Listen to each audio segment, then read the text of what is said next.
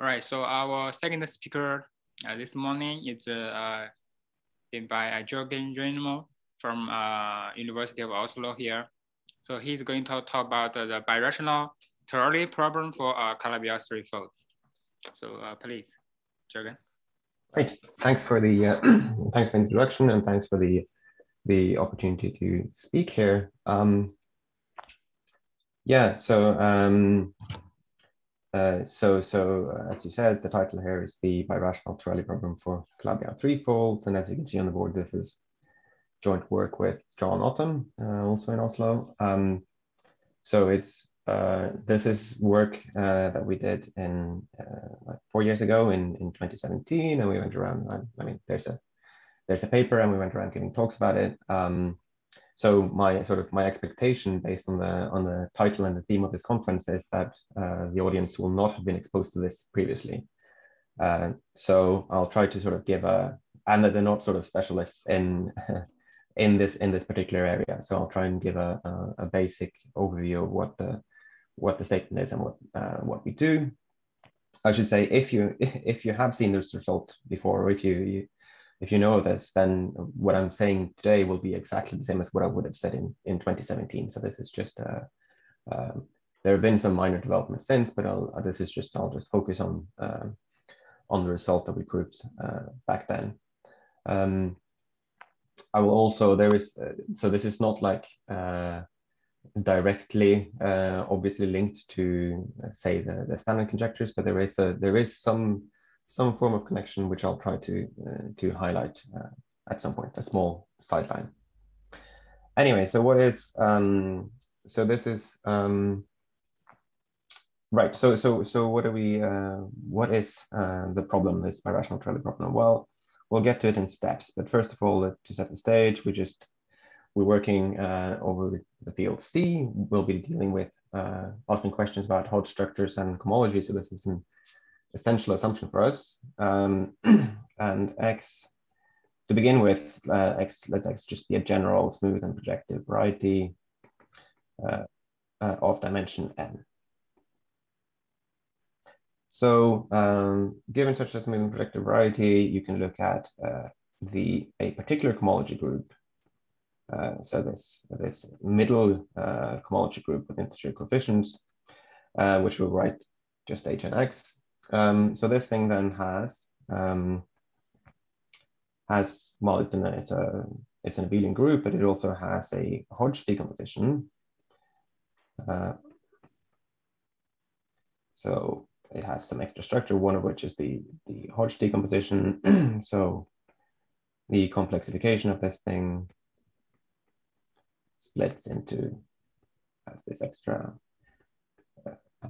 grading. So it splits into these spaces like so, and it also has the structure of a bilinear pairing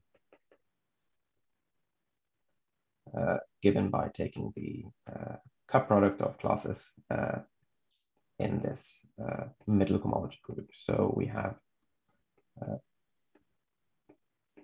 this pairing to set, which is given by integrating cup product. So this is symmetric or skew symmetric, depending on whether n is even or odd. Right? But it's always non-degenerate as being Poincare duality. Anyway, so the Torelli question is, roughly speaking, how much can you say about X given access to this data of the middle cohomology group with this structure? So and I'm not sure this is like official terminology, but this is what I like to think of as the Torelli question or Torelli problem. Is so suppose you have that you have two varieties, x1 and x2, and they have isomorphic middle cohomology groups in such a way that they respect these two structures. Then must x1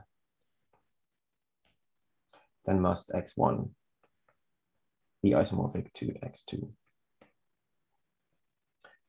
So so there are a few. So can we completely determine X by looking at its middle Hodge structure? So there are a few things to say about this. Like first of all, obviously the answer is formulated in this general sense is obviously no. There are lots of classes of varieties for which the middle Hodge structure doesn't really tell you anything about the isomorphism type.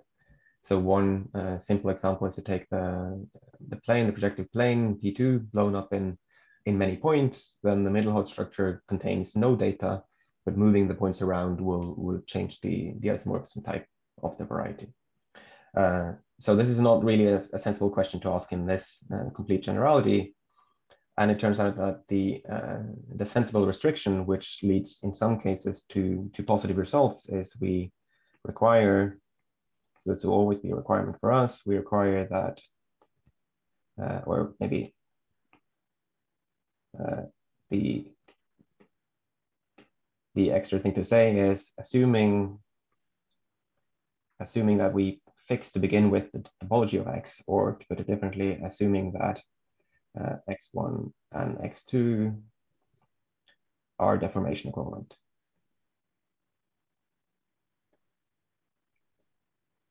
So with this extra assumption, the problem becomes, you can think of the problem as saying you fix a variety which has a certain topology, then you vary the complex structure, which will change the Hodge decomposition of the middle cohomology. And the question is this sort of the change of the Hodge structure a good enough invariant to pick up all the change in the complex structure up to isomorphism? So so this is a sensible question in that it occasionally, for some deformation equivalence classes, this has a positive result, a positive answer. So yes, if the xi are, say, so we can, the first instance where this is has a positive answer is it's true if these are curves, which is Torelli's theorem, although I mean he would have formulated it differently, but so it's also true if these are K3 surfaces. So this is due to various people in various forms in the 70s and 80s. So this is you can ask this for complex analytic K3 surfaces, algebraic ones. You can take polarized K3 surfaces. There are lots of very different versions, but the upshot is essentially the answer is yes in many different for many different refinements of the question. Then so one other famous class where this works is cubic fourfolds. So this is the result by Massa. One can, like a variation of this, of course, is abelian varieties, where instead you look at instead of looking at the middle one, you look at the first cohomology group, and then more or less by definition, this Torelli question has a positive answer. So one sort of general phenomenon which has some theorems to back it up is that things which are more or less Calabi out type, so for instance the K3 surfaces and abelian varieties, are things where you stand a chance of having a Torelli theorem. So K3 surfaces and abelian surfaces being the Calabi varieties in dimension 2, you can ask the question about, can you have a Torelli theorem for general Calabi varieties? But the first instance in which this is, well, at least a while ago was unknown was the case of Calabi threefolds. So that is what we're focusing on. So to be precise, what do I mean by a Calabi threefold? One can mean slightly different things, but it's an X with, well, obviously the dimension is 3 and the canonical bundle is trivial. And we also require that the first cohomology group of the structure sheet vanishes. So then the Torelli problem for such Calabi threefolds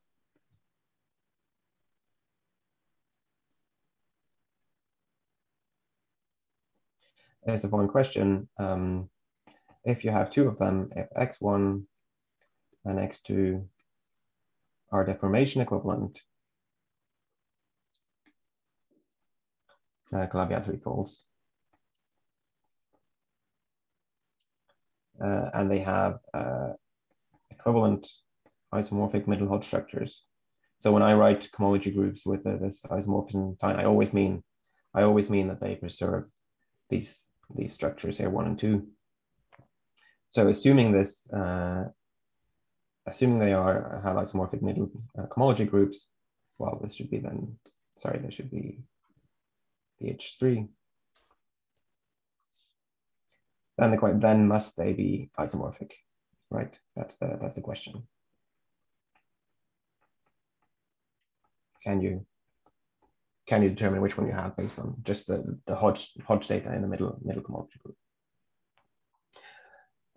So I should say this is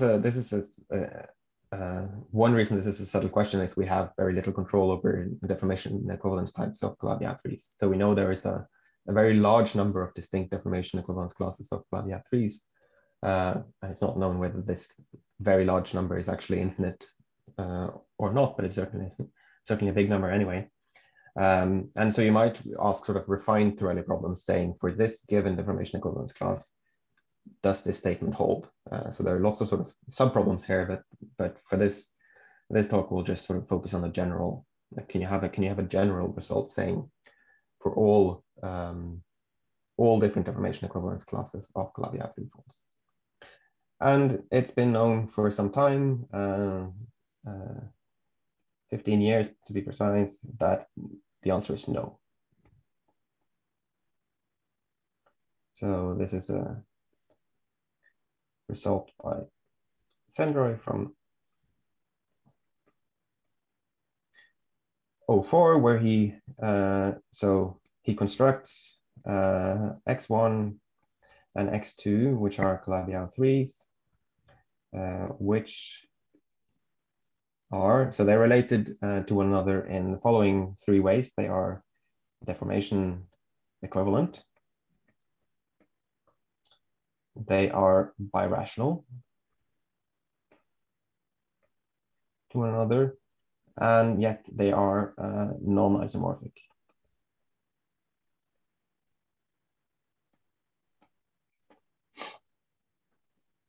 And I claim that this actually then shows that the Torelli problem for Calabi threes has a negative answer. And why is this? Well, it's a general. It's known that x1 and x2 being birational. So it's not. This isn't an obvious statement by any means, but it's known that x1 and x2 being birational implies that actually they have the same middle Hodge structure. And so Torelli for CY3s fails.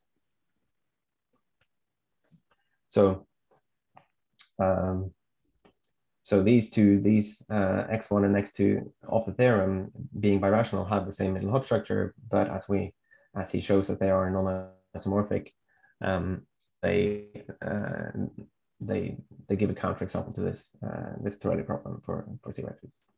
So I should say, like the examples he writes down aren't that difficult, but it is a subtle thing to get all of these 3 things happening at the same time. So it's easy to find examples of Calabi threes which are birational and non-isomorphic. The tricky thing is to check that you then haven't changed the deformation equivalence type, which Sendroy then does. So this was sort of the most optimistic version of a Torelli problem that you could hope for. The thing to do now is well, so there are various ways in which you can weaken this Torelli problem, and maybe ask, could something weaker be still true? And so there are different ways, and the one way I'm going to focus on today is the birational Torelli problem. Let's see if I can do this.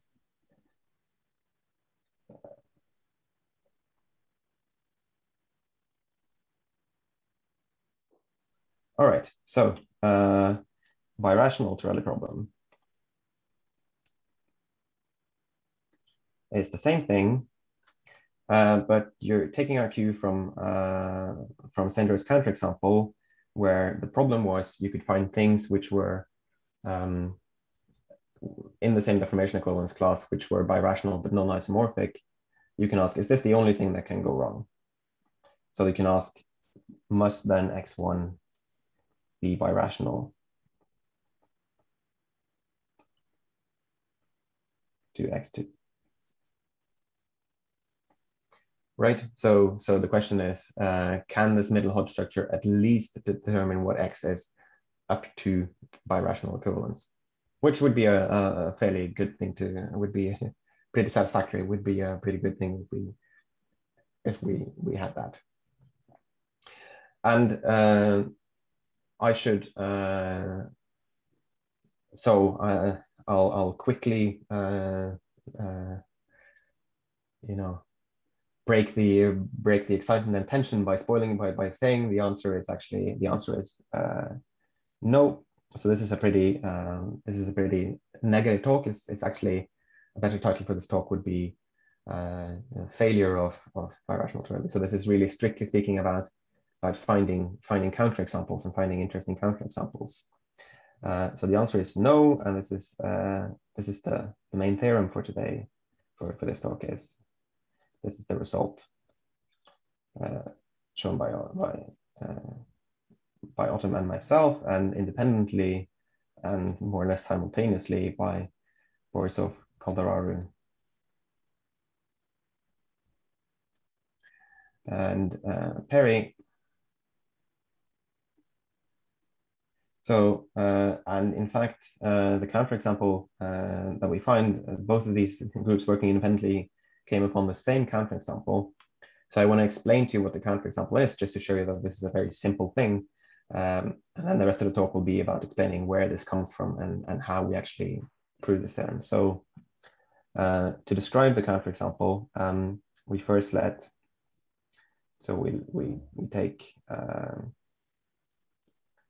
we take the Grassmannian to cook up this counterexample. Take the Grassmannian 2,5, which by the Plücker embedding lives inside P9, and we let G in the general linear group on 10 elements, and its general linear group acts on the Grassmannian. Sorry, this general linear group acts on the ambient projective space. And what you then can do is you can take, if you now let ZG be the intersection of one of the original Grassmannian with the G translate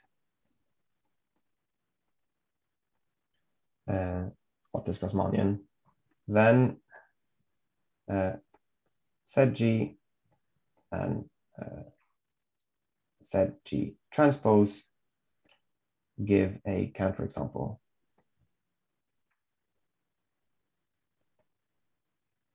Give a counterexample to birational Torelli. To birational CY3 Torelli when G is generic.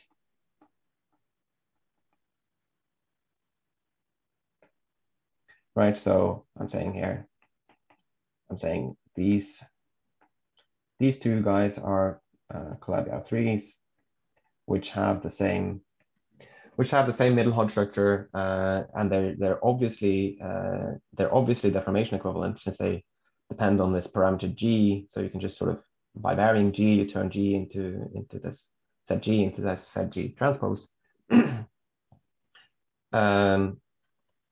And the statement is they have the same middle Hodge structure, also they're not birational.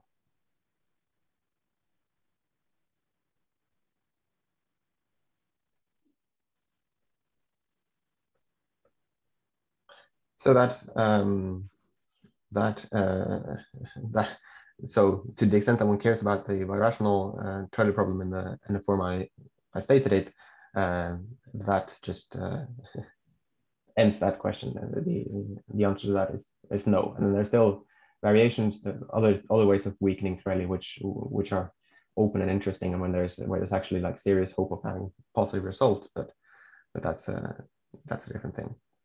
So are there any questions about this, about like the story up to this point? Because we'll be leaving, well, taking a sharp left turn at this point. Yeah, I have a question. Yeah. So in this birational Torelli problem, or original Torelli problem, why do we need to assume the two varieties are deformation equivalent? So for example, in K3 surfaces, I don't think we need that assumption, right? So all K3 surfaces are deformation equivalent. Okay. So the assumption is taken to give us something which has a chance of being true, right? So if it's so to put it differently, if we were to yeah, I mean, if we don't require deformation equivalence, then it's even easier to find counterexamples, I suppose. And it would be kind of at least in my mind, like the spirit of the question of Torelli is whether variations in complex structure are actually recorded in variations in the Hodge structure. So when you have two things which are in different deformation equivalence classes, it's somehow, that's not quite right, but you can somehow think of it as accidental that it would have the same middle Hodge structure. I mean, that's, yeah. Okay. That's, yeah. So, yeah, certainly like anything which is like a positive answer to a Torelli problem takes the assumption of deformation equivalence is baked into it.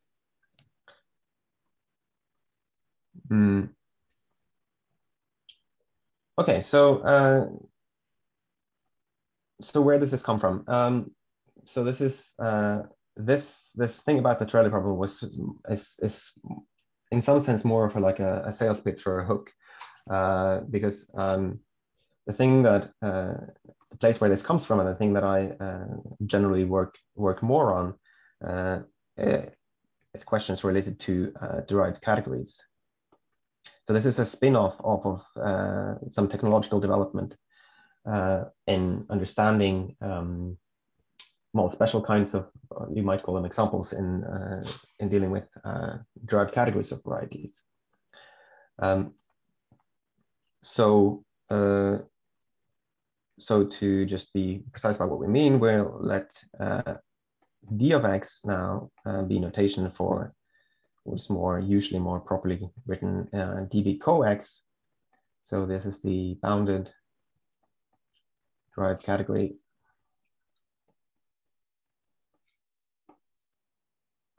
Bounded derived category of coherent sheaves on X. Okay, so d of x is a triangulated category.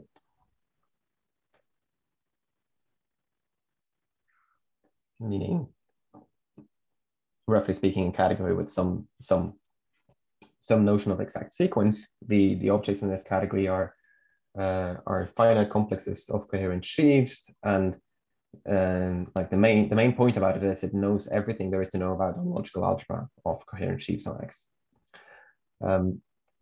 So, and I'll also use this shorthand for triangulated category. I will draw this triangle. Right, so this derived category is mostly, I mean, initially designed to be used to understand and work with homological algebra and understanding coherent sheaves on X. So in a later historical development, it turned out to sort of be a very useful kind of you can think of it as kind of an invariant. So as a category with the structure of triangular category, it becomes an interesting invariant of a variety X. So there's a sort of general problem, which one can loosely describe as that of computing computing this category as a triangular category. So this is one has to sort of, I mean, this is kind of loose terminology because the category has, an infinite amount of data in it, and it's not like there's little hope of giving it in terms of generators and relations or something like that. But what you can hope to do, for instance, is you can find a different variety y such that d of x is equivalent to d of y as a triangular category. So this turns out to be a sensible problem, and it turns out that you can actually find examples of distinct varieties which have equivalent derived categories. So one particularly good class of examples realizing this is comes from a result of Bridgeland saying that if you have x1 and x2, if they are birational Calabi 3s, then indeed they will have equivalent derived categories.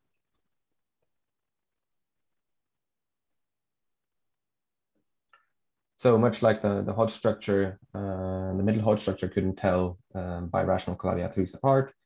The derived category also is, in some sense, insensitive to the birational modification for Calabi 3-fold. And those two facts are actually connected. So we have the following lemma, which says that under those assumptions, so if you have x1 and x2 are birational, sorry, they're not birational, they are Calabi 3s.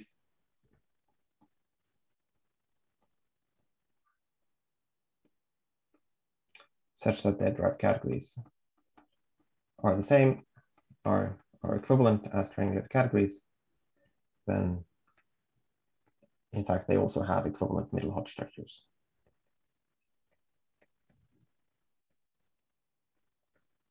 So this gives so this is not the first or the simplest proof of this, the claim we had before that birational Calabi 3s have the same middle Hodge structures, but this is one way of getting to a proof of this.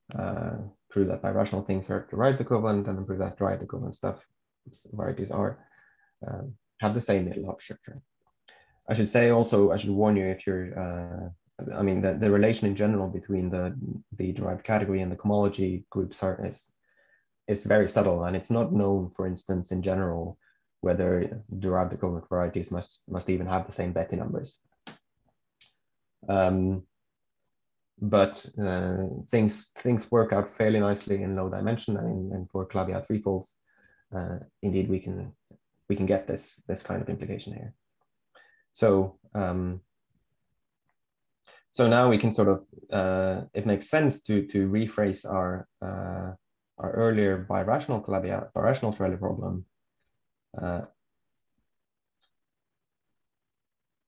to a third version of these things, which is the derived Torelli problem. Okay, so instead of asking for these to have the same middle cohomology group, we can ask for them to have the same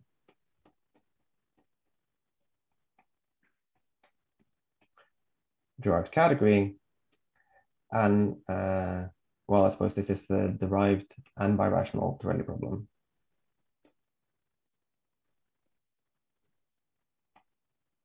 So if you have two Calabi 3-folds with the same derived category, then must x1 be birational to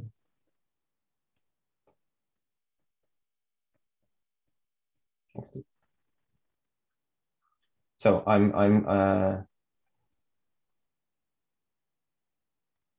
I realized with this copy and pasting, I'm getting kind of lost in this myself. So I imagine this must be even worse for you. But okay, so this is the this is now the main question we're going to focus on. Like if you have two Calabi R3s in the same deformation equivalence class, can they be derived equivalent without being birational? So Bridgman's theorem gives you one way of producing derived equivalences. We're looking for, can we find some other way in which to connect, in which to show that two Calabi R3s are derived equivalent without being birational.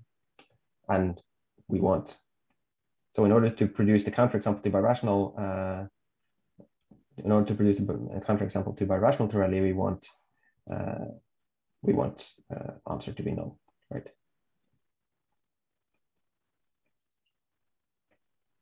We want counterexample to this.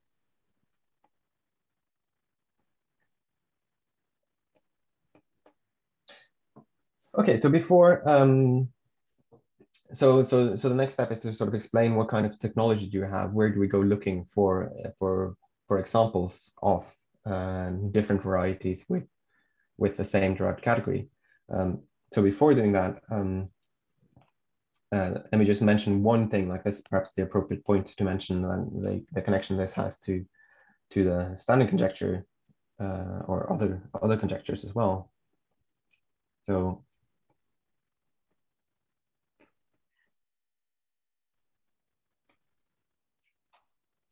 So the standard connection, and this is not, I mean, this is something I barely know anything about, and to the extent I know anything about it, it's from work of Taboada. And basically the general principle is like you can, given a conjecture, you can ask for a non-commutative or homological version of that conjecture, and formulate that. You can ask, can the conjecture be formulated strictly in terms of the derived category of a variety? And if it can, then you can sort of you can get some way with the original conjecture as well. So let me just give you one example of how this works. So so here's a theorem by Taboada as if x1 and x2 are such that they are derived equivalent,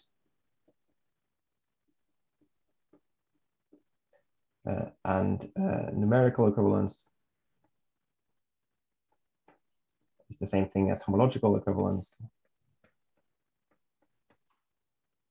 on x1, then the same thing is also true on x2.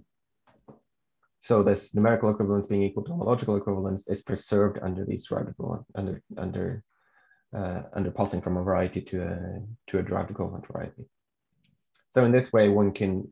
So I'm not fully up on the state of to the extent to what extent this is known, but there are using this kind of technique and slightly more sort of refined results, you can reach some new cases of proving this conjecture and other. Can I have a question? Yeah. So is this question, is this theorem only for characteristics, or maybe you can also do more general? Yeah, the short answer is I don't know, but I seem to recall that there's also, you can also allow characteristic P, like non-zero characteristics.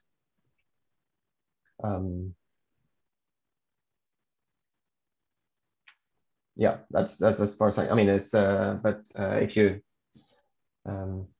like all this is all taken from Taboada's survey paper from around like 2018 or 2019, which yeah, so it's all stated very cleanly there, so it should be easy to. I think it also works in characteristic non-zero.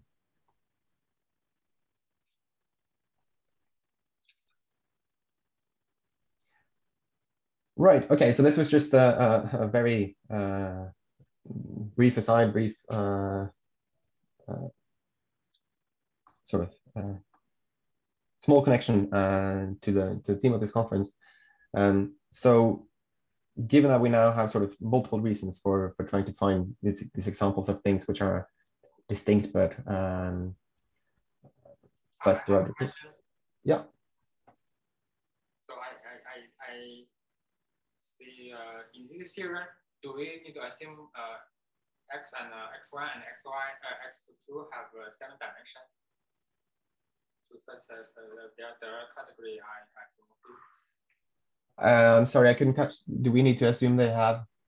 Do we need to assume the two varieties x1 and x2 they have the same dimension?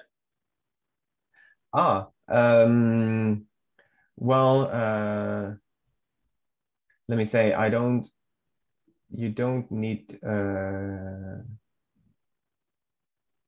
it follows. I mean, if they are directly equivalent, then they must also have the same dimension. So it's not an assumption. It's just yeah. It's a consequence of them of x1 and x2. So right, so there's no, so you don't go to sort of get to go up in dimension using this theorem. You don't get to prove it for things of higher dimension using things of lower dimension using this theorem. But there are in fact other ways in which you can sort of connect varieties at a derivative level, which is weaker than actual equivalence, where you can go from something of low dimension to high dimension and deduce something a bit more interesting, or a bit sort of there are ways of connecting varieties where you change the dimension. So so you can exploit the fact that one of them is in low dimension, and therefore you know lots of things. And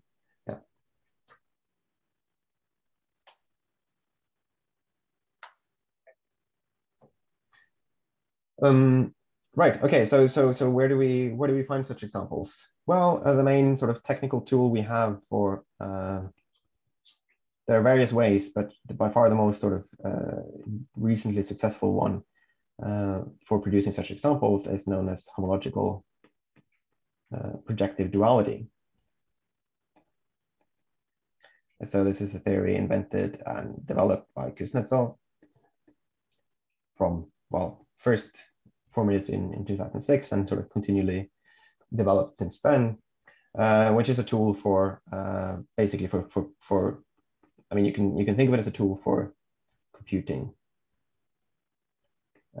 certain kinds of varieties. So the right category of certain kinds of varieties. So it's not you shouldn't expect this to sort of tell you anything about a general arbitrary variety, but as we'll see, a certain class of varieties, and you can say interesting things about using this. And this turns out to produce lots of interesting examples.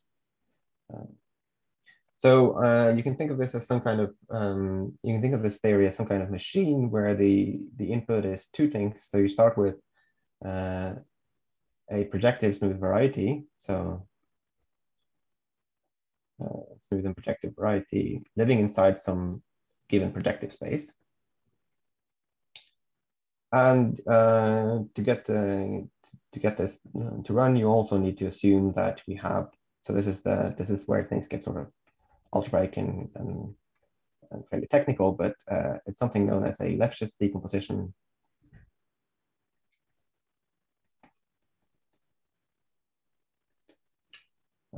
Of the derived category. So this is a semi-orthogonal decomposition. So a semi-orthogonal decomposition. So I'm not going to explain what that is, but the notation is kind of suggestive, I think. So you write dx as this sort of span of the C0 up to Cn, and here the Ci are all triangulated categories. And just to set it, like roughly speaking, this means dx splits up into. It's not quite it's not a direct sum as a category of these Ci's, but it's something like that. It's some kind of maybe you should think of it as dx having a filtration where the individual graded pieces of the filtration are the CIs. So essentially, like the dx is built out of the simpler blocks, which are these triangulated categories CI. So a Lefschetz decomposition is a semi-orthogonal decomposition with special properties. Let me just, it's not important first. The main thing I want you, like, if you're sort of seeing this for the first time, the main thing to take away is having a Lefschetz decomposition is a difficult, it's a rare thing. So you shouldn't expect it to work for an arbitrary smooth and projective variety inside PN. The really typical examples are like homogeneous spaces or hypersurfaces of low degree. That's where you expect to find Lefschetz decompositions. And for a general thing, you wouldn't have this data. So you wouldn't get the machine wouldn't start, basically. But assuming you have this, you have then the following consequence. So the first lemma in the theory proved by Kuznetsov is then that if you have, so this Lefschetz decomposition is telling you that you can sort of, is in one way saying you understand the derived category of this X pretty well. Now the next lemma is you also understand the derived category of a divisor inside X pretty well. So if this thing is a hyperplane, then we have a new semi-orthogonal decomposition of the divisor X intersect H. So this new semi-orthogonal decomposition looks like the following thing. So you have C1, C2, and N here should be, I kept N for the, this is just some, it's not, sorry, the N here was not meant to be the same N. So you keep some of the pieces in the Lefschetz decomposition. So in some ways, the derived category is kind of unchanged, and then you introduce a new one. So CH is, okay, so CH is called the interesting piece. I think that is the official name for it. So you have, you understand dx by understanding these simpler pieces here. DXA, this divisor inside X has mostly the same pieces, which you understood from before. So those are kind of trivial and uninteresting, whereas this thing is new and interesting. So the analogy here and the explanation for the term Lefschetz decomposition is that this is meant to look like the Lefschetz hyperplane theorem. So in the Lefschetz hyperplane theorem, if you understand the cohomology of some variety, you more or less understand the cohomology of a divisor of a hyperplane inside it. So the middle, like the non-middle cohomology, when you take a hyperplane inside a variety, is just inherited from the ambient variety. Like these pieces are inherited from X. And in the middle cohomology, you see something new and interesting. So this CH is kind of plays the role of the middle cohomology in the Lefschetz hyperplane theorem. So and also like these pieces are fixed, and like the middle cohomology, this is a thing that varies when you vary H. Okay, so basically the next thing to do is, okay, what do we do with these CHs? Well, we can then use those to build a new variety. So the HP dual variety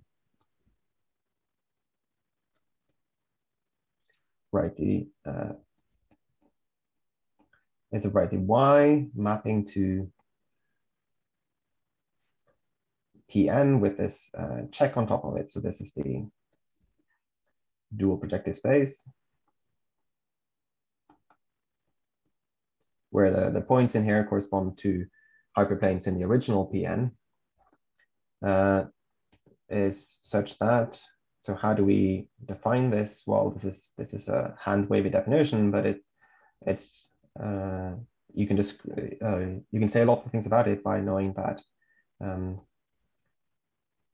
the derived category of the fibers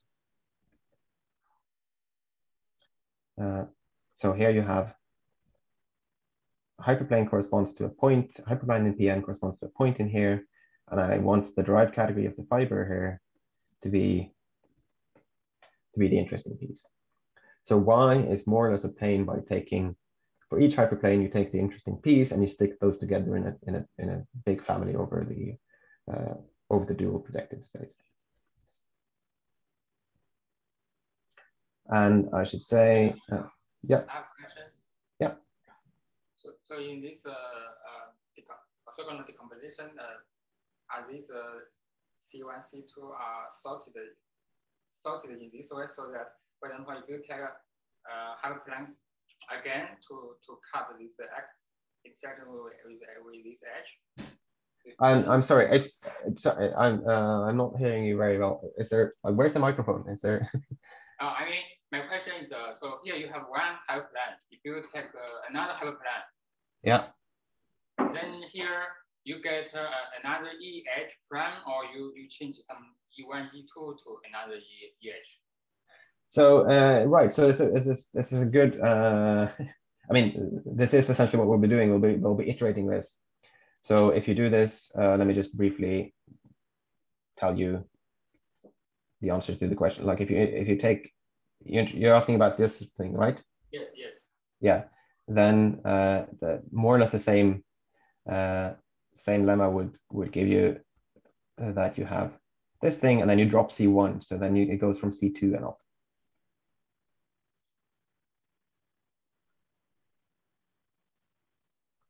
So getting two, yeah, I don't know. Is that answering your question? Like you get instead of the C, depending on, yeah.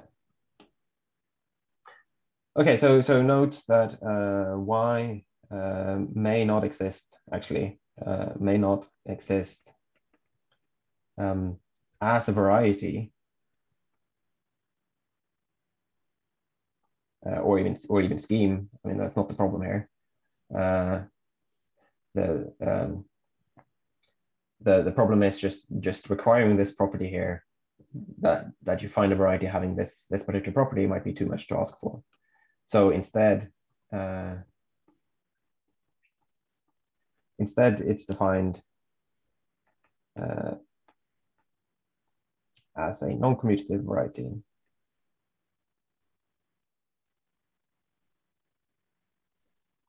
Which is a scary name for just a triangulated category. So it's I mean, it's not worth going into here, but if you want to set up the theory properly, you really need to switch from like looking at varieties to just strictly working with triangulated categories and trying to do geometry exclusively with triangulated categories. But it turns out in many cases, Y does exist as a variety. So let's just pretend it does. For our purposes, it works, and let's pretend we can write down the HP dual, which is a variety. And then in full generality, one has to sort of think about how to translate that into like just doing triangulated categories. Anyway, okay, so through all these sort of technical definitions, and I've hidden away a lot of things, but what do we have? Where are we at so far? We have this X mapping to Pn, and we have constructed a dual Y mapping to Pn dual. And now the question is, okay, so what is that good for? Why do we want to have this dual variety? So the reason this is interesting is the following. The main theorem, so this is Kuznetsov's main theorem for HP duality, is the following thing. You can now try to understand, so you don't want to relate, it's not like a natural guess would be that you relate the derived category of X with the derived category of Y. That's not quite what you do. What you do is you take, so we let L inside of Pn be a linear subspace.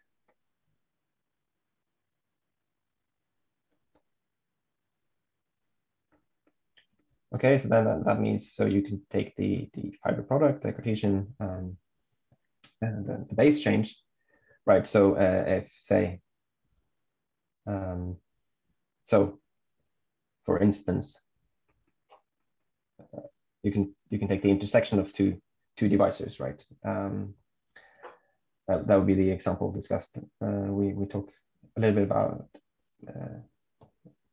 2 minutes ago, and we can then let L perp inside the dual projective space be the orthogonal complement. So by definition, there is a pairing between between Pn and this the dual projective space.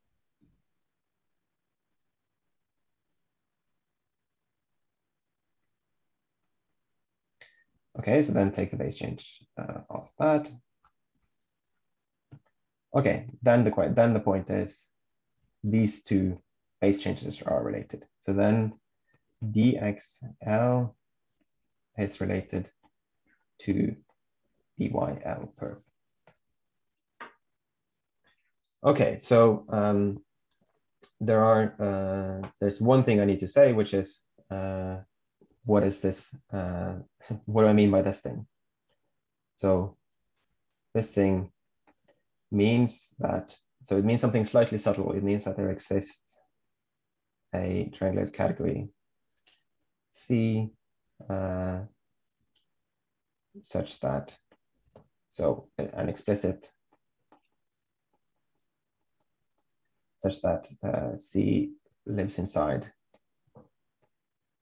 dxl. You can think of C as living inside dxl, and you can also think of it as living inside dyl perp.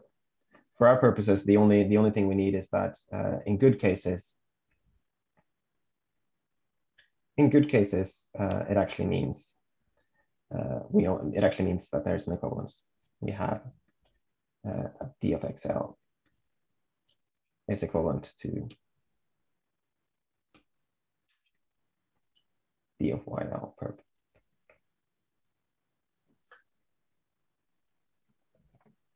And it's easy to tell which cases are good and not. I mean, it's not like the theory spits out explicitly what the relation is between dxl and dyl perp. It's just I don't want to get into how one determines this, but it's like you have extremely fine control over how these are related. So this is now a way of generating interesting examples because can you go up a little bit? Yeah. And go up a bit more. Yeah. So yeah. So maybe this F is not morphism, right? Because if you have H, if somehow H contains X, then right. Yes. If H contains X, then so I should say. I mean, I'm dropping there are a ton of assumptions I'm not stating here. So I'm just giving you the rough picture here, where you should really want intersections to be transverse, and so H containing X is that would be like a pathological case where we would have to restate the definition. Is that answering your question, or? Yeah. No, I mean, good point. I should have mentioned this. Like, I'm really just sort of giving you a very rough outline of like what the so one should also require like these this L to be sort of generic enough that this thing is smooth, and then one actually shows that this thing is smooth. But yeah, there's lots of caveats, but this is sort of just assume these holds and things are generic and smooth and intersecting transversely, then you get this result. Okay, so right, so what does this give? Like at a rough level, okay, so what does this do for us? Like, there are two things to say here. So we build Y. So we have we build Y from from understanding the derived categories of XH, right? So taking these CHs, that's what we use to build Y. And basically XL is the intersection of more than one divisor, right? It could be two, could be more. So what we're getting here is some kind of, one way to say it is we get some kind of understanding of the intersection of more divisors from something that we build out of understanding the derived category of just one divisor. So we're sort of bootstrapping up from understanding each divisor index individually to understanding intersections of divisors. So Y is built out of like individual divisors, and we can sort of then understand the intersection of more divisors from our understanding of single divisors. And there's just no like a priori reason to expect that XL and YL are closely related geometrically. So this opens the way to sort of proving the right equivalences between things which are not on the face of it closely related, in particular, like not birational. So so let me just give you one simple example of how this theory runs in practice. So if we take the Grassmannian 2,5, this lives inside of P9. So if we take this to be X, then the HP dual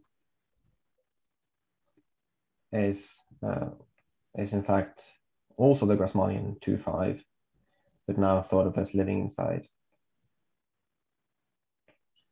the dual projective space. Okay, and what is the, so this is a computation one can make, and Kuznetsov did, and what does the main theorem then tell us? Well, let's try and apply this main theorem in one particular case. Let's suppose L is P4, that means L perp is also a P4. And then we find that the derived category of the Grassmannian 2,5 intersect L. In fact, in this case, one checks it's actually this relation is an equivalence. So you get this equivalence between these two varieties. Now, unfortunately, this is particularly unexciting because they turn out to be the same variety. It turns out this is a derived category of an elliptic curve, and this is also a derived category of the same elliptic curve, but not obviously so, but still. It's not this is not an exciting application, but it's a simple one. But you can really this is the way you apply this. You just take a concrete variety, and if you can compute its HP dual, you can then really get some understanding of linear sections of this variety. Okay, so now let me just state one upgrade to the main theorem, which is what we use technically, and then I'll wrap this up. So there's the following. So this was HP duality as formulated in 2006, which was used to great effect, and we sort of could produce lots of interesting examples using this. There's an update to it from quite recently, which is due to so independently Young and Xier, and then later Kuznetsov, Perry proved the following statement. So if X1 and X2 are in Pn with HP duals Y1, Y2 in the dual projective space, then you can do the following thing. Instead of taking linear sections, you now take intersections. So you intersect X1 with X2, and that then should be related to Y1 intersect Y2. So I have no particular good way of, well, not for the previous theorem and not for this one, I have no way of explaining why this, in a simple way, why this is a reasonable thing, but this turns out to be the way the HP duality works. It relates intersection on one side with intersections on the other side. And then basically, if we now taking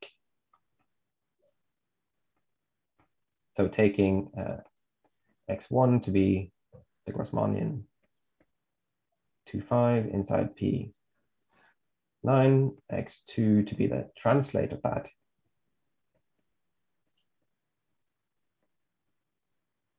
inside P9. So here G as before, is some general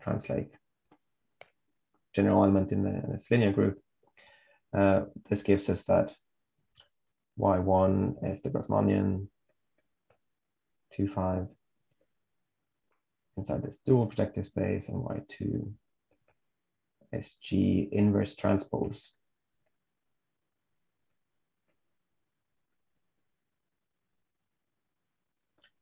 And then we find that the derived category of x1 intersect x2 is actually equivalent to the derived category of y1 intersect y2, and these were the examples we had before. So this is the I mean, in case you've forgotten, this is how we define the what we claimed gave a counterexample to birational Torelli. So this is where this comes from, and so there were lots of details. I just like the main point I wanted to get across is just that I mean, for various reasons, constructing these equivalences between different varieties at the level of derived categories is interesting, and we have a pretty strong tool, which is yeah, I don't know, continually being developed for doing so, which is called homological projective duality. So this is one application of that machine. Anyway, yeah, thanks. Thank you, Jørgen. Any question? Yeah, so you leave open the y x1 intersect x2 not birational to y1 intersect y2. Right, you're saying I need to prove that x1 intersect x2 is not birational to y1 intersect y2. Yeah, and you know, that's in particular why we can put our name on this result. So in fact, what I gave you here is sort of the general machine, and applying that general machine to a particular example, it's like gives you a half a page proof that these two different guys are derived equivalent. So that then becomes a 10-page paper when you actually have to sit down and prove that they're not birational. So that is, I mean, that's the main effort on our part, is to actually prove that these are not birational. So this is, I mean, and this is doable because these Calabi threefolds have cyclic Picard groups, so they're birational if and only if they're isomorphic, and they sit in projective space in such a way that they're isomorphic if and only if they're projectively equivalent. And then that is something one has, I mean, it's still not trivial, but that is something manageable to prove that these two different ones are not. We're left with sort of checking that there's no automorphism, there's no element in GL10 which takes one to the other, which is doable. But that's the work we put in. Yeah. Okay, thanks. Any other question?